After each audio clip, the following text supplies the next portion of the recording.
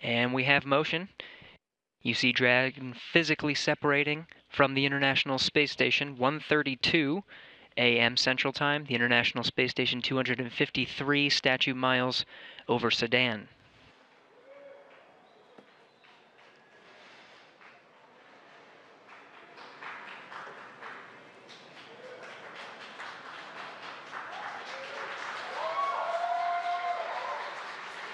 Houston Station, space to ground to ISS thrusters enabled.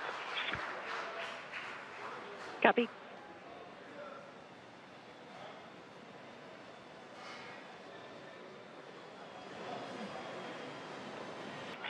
And opening rate is as expected.